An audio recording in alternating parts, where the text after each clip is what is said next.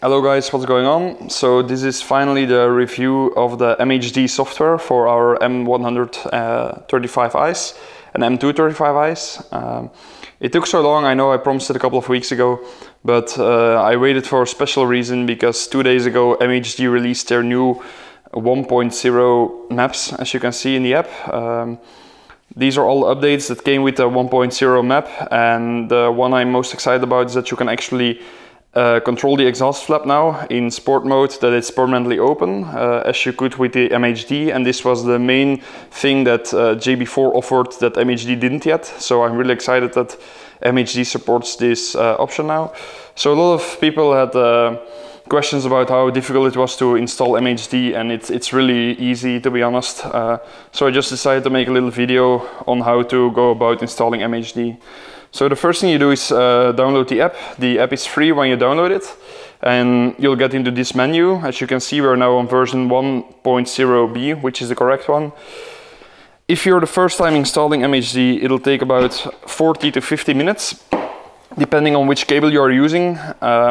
So what they recommend, and what I also recommend, is the ECU of the car has to work really hard for a really long time, about 1 hour.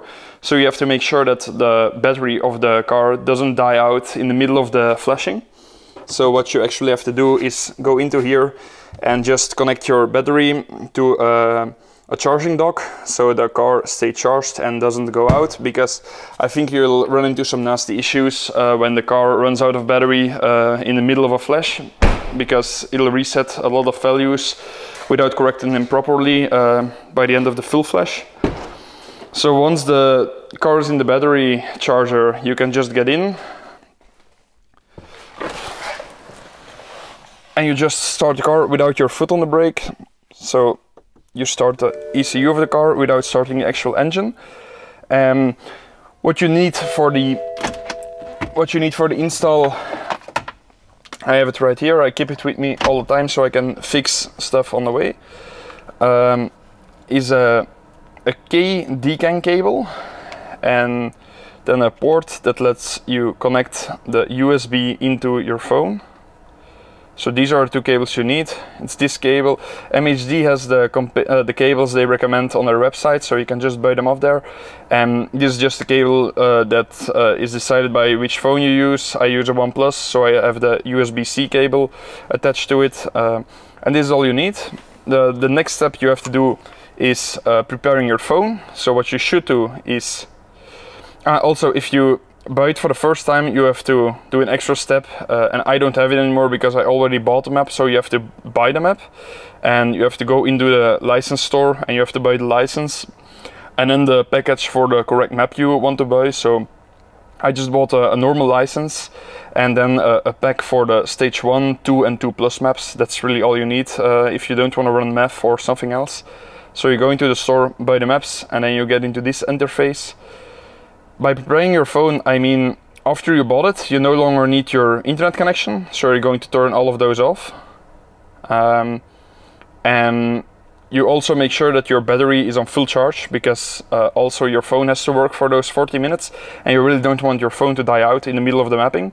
So make sure your phone is charged, everything's off, so there's no interference, there's no sudden update that can start, there's nothing online that can happen because you're disconnected from the internet, and that should cover your phone. The next step is actually covering your car. So what you do first is disconnect the air conditioning just by pushing off, and go less until it's on the last block, and then the next one will turn it off. Then you go into for your MMI system here, you go to options, and if I remember it correctly, here the second option says switch off control display. So that's now also off. And then the next thing you do is you find the OBD port in your car. So it's right here in the footwell. I already have something plugged in for my digital display. So you just pull it out. The plug is in there like this. So you plug this one in and it turns red. So you know it's connected. Now on my OnePlus I have to do a little extra step. I have to go into my settings and turn on the OTG so I can transfer data. One more thing, advanced. I'll see if this will do. If I turn it in now. Yep, the MHD app opens automatically.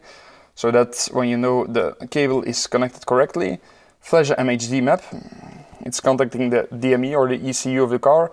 And here you can choose between the different kind of maps. So the stock map is just nothing, but MHD says installed. You can also uninstall it completely. So these are the maps. Map 1 is just stock power, stage 1, and you can choose the different type of fuel that you're going to run. So I'm actually going to run the stage 2 plus map, variant 1.0.6, and I am using 98 RON, so that's the version that I'm going to choose. So you just click on it, and then you can adjust the berbils. So the extra settings, and these are all the settings that you can choose. So I have the cold start noise off, so it doesn't start loud anymore when it's cold. You can choose those when you still have the OEM catted downpipes, but I don't have those, I have decats. And then I'm going to choose the new option with this exhaust flap always open in sport mode and remove the top speed limiter. So then you just go back and you go into maps right, and as you can see it says 2 minutes, but in reality it's really more like 4 to 5 minutes. You just click it and you will see all kinds of wrong codes and fault meldings on your screen. Fault meldings, that's a new word I just made up. That's a little bit Dutch with English into each other. So you get all the codes on your screen. You don't have to worry about it. It's the car that's flashing the ECU. And as you can see, it says 5 minutes left, and you just have to wait. Don't do anything, don't try to start the car, don't touch anything. With the screen and air conditioning of the car, should be using as little energy as possible. So now we're just going to wait for 4 minutes. In the end, the car will say that it's ready, that you have to turn on your ignition, but I'll show you that in a few seconds, so I'm just going to fast forward the waiting.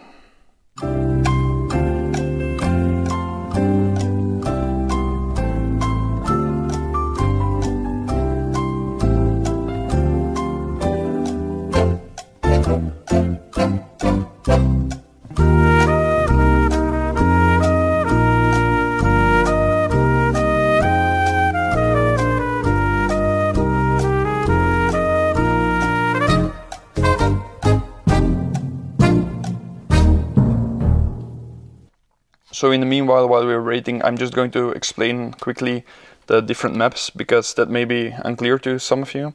So stage 0, as I already said, is just a stock map. You can also completely remove MHD from it, so that's a step further than stage 0. And it'll actually try to remove it completely so that people at BMW can't trace it anymore, that the car has been flashed before. That's handy. That's what I will do when I turn the car in for service or something like that, or if something happens to the engine. Stage 1 is just a power increase when you have no additional modifications. Stage 2 is when you have either just an intercooler or just a downpipe, an improved downpipe like a catless one or a 200 cell one. And stage 2 plus is when you have a downpipe and an intercooler.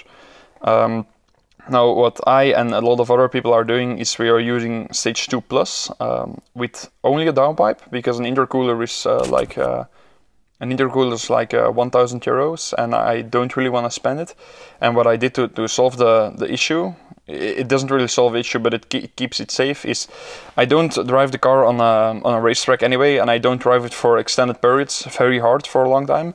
So I installed this P3 digital gauge, and I have the intake temperature gauge on here, and I just watch that my temperature doesn't go over 38 degrees. So I try to keep it under 40 degrees as a maximum.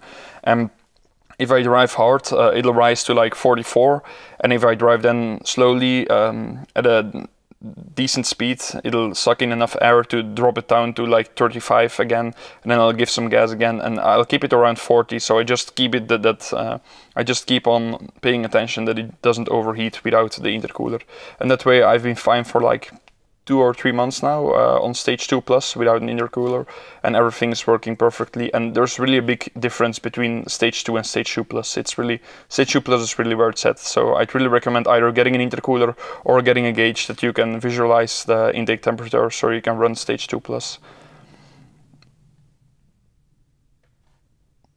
So as you can see, the car is still giving all kinds of messages, and it's still writing the ECU, but we're slowly coming to the end here. It's on 95%, 10 seconds left. And one more thing I forgot, they put it in here, but I coded it. They tell you to turn off the headlights, but I have them coded so they're not on right now, even though they're on automatic. So if you don't have that and they're on, there we go, you can hear the ECU resetting. Now my headlights go on, restarting the DME, it says. Coding the DME. So now it's going to get rid of all the messages on your dash. There you go. Now your navigation turns back on. Also shows some braking system problems. Success, turn off ignition. So the app started ignition automatically. So you just turn it off by clicking it once. And then it says wait for 30 seconds. And a good indication that I try to use is if you have an automatic, the parking lever, the park will glow up in green. And I just wait until this light is off. And this is the last light that goes off in the car. And that's when the ECU is completely shut off. So first the letters on your dash will drop, and then the P on the gear lever will drop.